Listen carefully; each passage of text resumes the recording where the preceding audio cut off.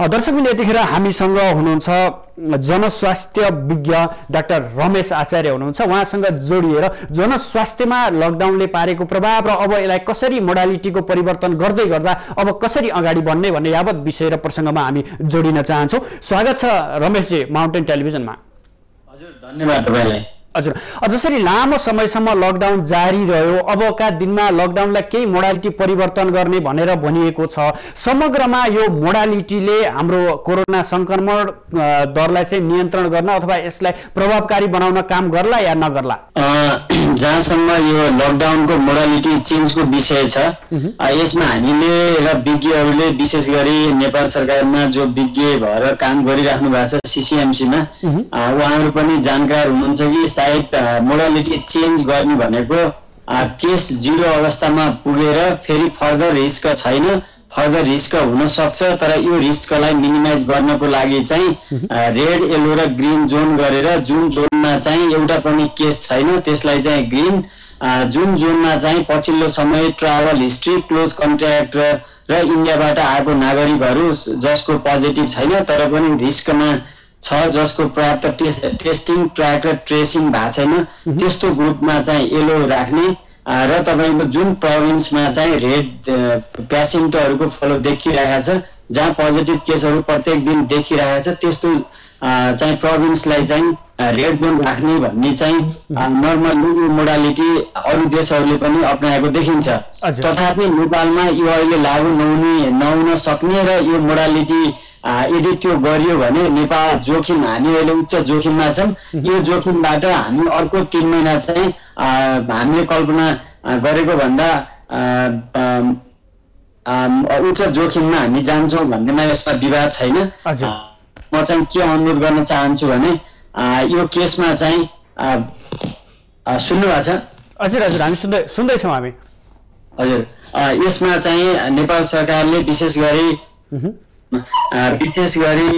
नेपाल सरकारले जो सीसीएमसीमा हुनुहुन्छ उहाँहरूले ध्यान दिनुपर्ने कुरा के हो भने हिजो हामीले 2 महिना अगाडि लकडाउन चाहिँ लगाउँदाखेरिमा नेपालमा एउटा पनि केस थिएन र अहिले चाहिँ इन्डिया लगायत अरू देशबाट आएको र नेपालभित्रै कम्युनिटी ट्रान्समिसन भइसकेको कारणले यो मोडालिटी यसरी परिवर्तन गर्नु हुँदैन र नागरिक पनि संयमित भएर अर्को कमसेकम 3 महिना जुन, जुलाई र अगस्त हामी अत्यन्त उच्च जोखिममा छौँ र यो जोखिम हामी 2टा कारणले छौँ। पहिलो कारण भनेको इन्डियाबाट आउने नेपालीहरूको संख्या अहिले 1,15,000 भन्दा बढी यो पछिल्लो 3 हप्तामा सबै प्रोभिन्समा आइसक्नु भएको छ र 7.5 लाख श्रमिकहरू इन्डियाबाट फर्किने क्रममा हुनुहुन्छ र इन्डियाकै पछिल्लो हेर्नुभयो भने उहाँहरूले लकडाउन मोडालिटी ओपन गर्नु भएको छ, खुलाउनु भएको छ। यसको पछाडि 2टा कारण छ। इन्डिया 1.5 अरब पपुलेसन भएको ठाउँ जहाँ चाहिँ तपाईँको 23%, त्यस कारणले पनि यो मोडालिटी चाहिँ अहिले तपाईँको यो मोडालिटी चाहिँ चेन्ज गर्नु हुँदैन र यसलाई अझ बढी स्ट्रिक्टली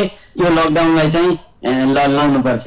हजुर, अब तपाईँले यसो बताइरहँदा केही दिन काठमाडौँ उपत्यकालाई मात्रै हेरौँ, यहाँनिर सडकमा निजी सवारी साधनहरूको सङ्ख्या बाक्लिएको छ भने सुरक्षाकर्मीहरूले त्यति कडाई रूपमा चाहिँ चेक जाँच नगरिरहेको अवस्थामा तपाईँहरूले यस्ता थप लकडाउन कडाई गर्नुपर्छ भनेर अगाडि बढ्दै गर्दा अब यावत समस्याहरू पनि छ। अब अर्थतन्त्रको कुरा एक पाटोमा छ भने दैनिक रूपमा जीवनयापन गर्ने वर्गहरूलाई पनि कठिन भइरहेको अवस्थामा यसलाई कसरी सहज गर्न सकिएला?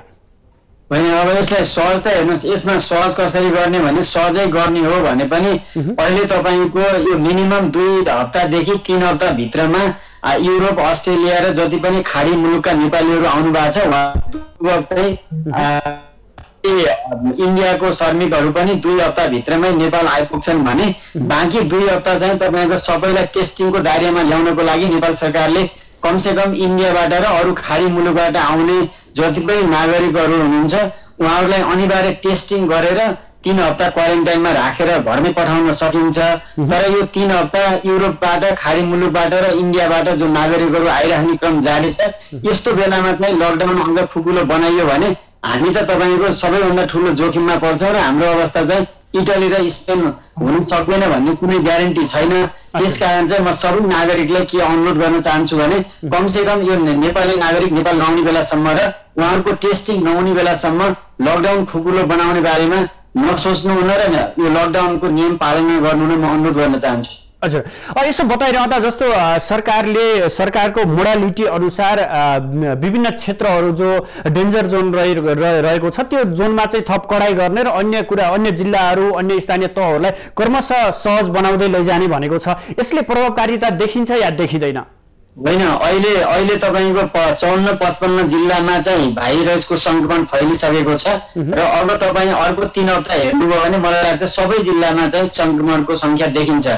कमसे कम हिमाली जिल्लामा खोल्ने रेड जोन अहिलेसम्म एकजना पनि देखिए छैन भनेको छौँ। यही परिस्थिति रह्यो भने अर्को 2-3 हप्ताभित्रमा हामी सबै जिल्लामा तपाईँको संक्रमणको संख्या बढ्दै जानेछ र यस्तो अवस्थामा तपाईँको हिमाली जिल्ला खोलियो, काठमाडौँ खोलियो या तपाईँको श्रमिकहरूलाई तपाईँको राज्यले चाहिँ खाना लाउन बस्नको लागि व्यवस्था गर्ने कुरा, इन्डियाबाट आएको जो श्रमिकहरू क्वारेन्टाइनभित्र एउटा तपाईँको आँपको रुखमुनि तपाईँको एउटा बेड राखेर जो सुत्या छन् त्यस्तो वर्गलाई टार्गेट व्यवस्था गर्नुपर्छ।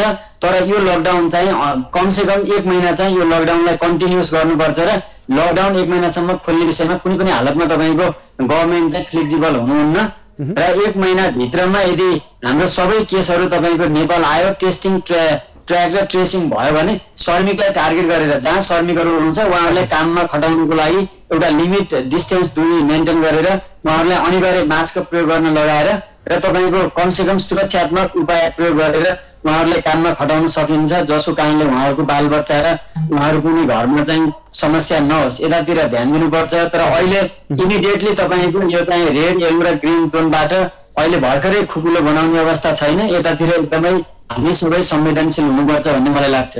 हजुर, जस्तो नेपाल सरकार पनि यो भारतीय मोडेलमा भारतमा अनलक 1 नाम दिएको छ, हिजोबाट लकडाउनलाई खुकुलो बनाइएको छ, हवाई सेवा, रेल सेवाहरू र सार्वजनिक यातायात पनि चलाउने भनिएको छ। यही मोडेलमा नेपालको सरकार जान लागेको जस्तो लाग्छ तपाईँलाई? हो, अहिले हामीले मोडालिटी गभर्मेन्टले लिएको या सिसिएमसी को प्रतिनिधिहरूले जुन स्ट्रक्चर अवलम्बन गर्दै हुनुहुन्छ त्यो चाहिँ मलाई लाग्छ इन्डियन मोडालिटीको हुन सक्छ। तर इन्डियन मोडालिटीलाई हामीले कुनै पनि हालतमा नेपालमा लागू गर्नु हुँदैन। त्यसको पछाडि 2टा कारण हो। पहिलो कारण इन्डियामा तपाईँको अहिले टेस्टिङै कम छ। जम्मा 33-34 लाख मान्छे टेस्टिङ हुँदा लगभग 2 लाख प्लस संक्रमित, तपाईको चाहिँ 5600-5700 डेथ छन् भने 75,000 जति चाहिँ डिस्चार्ज भएर घर फर्किया छन्।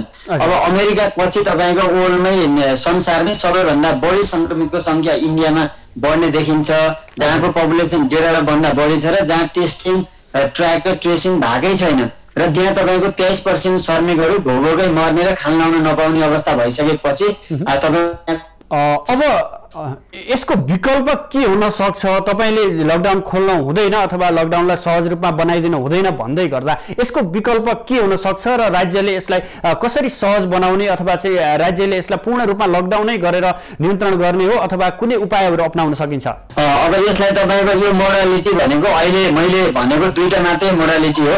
पहिलो मोडालिटी भनेको 1 महिना यो 15 दिन भित्रमा सबै नागरिकलाई नेपाल ल्याउने, त्यसपछि बाँकी 15 दिन क्वारेन्टाइनमा राखेर टेस्टिङ गर्ने, जसलाई सिम्पटम देखिया छैन, जो असिम्पटोमेटिक पेसेन्ट हुनुहुन्छ उहाँहरूलाई घरमै होम आइसोलेसनमा बस्न भन्ने र सिम्पटोमेटिक केसलाई अनिवार्य चाहिँ उहाँहरूलाई चाहिँ हस्पिटलमा या आइसोलेसनमा भर्ना गर्ने संक्रमित बिरामीलाई। अनि दोस्रो चाहिँ तपाईले भने जस्तो लकडाउन खुकुलो गर्नको लागि यदि चाहिँ सबैभन्दा बढी इन्डियाको बर्डरसँग जोडिएको जिल्लाहरू जस्तो झापा, जनकपुर, नेपालगञ्ज, तपाईको कैलाली, बर्गे, बर्दिया, जनकपुर, भैरवा जति पनि बर्डरसँग एट्याच भएको डिस्ट्रिक्ट छ यो डिस्ट्रिक्ट कुनै पनि हालतमा लकडाउन खुलाउनु हुँदैन, 3 महिनासम्म खुलाउनु हुँदैन।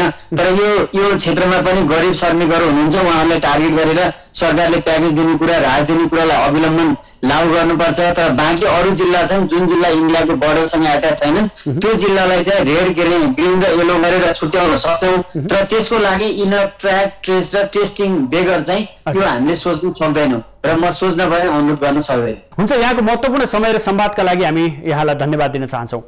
तपाईलाई पनि धेरै धेरै धन्यवाद।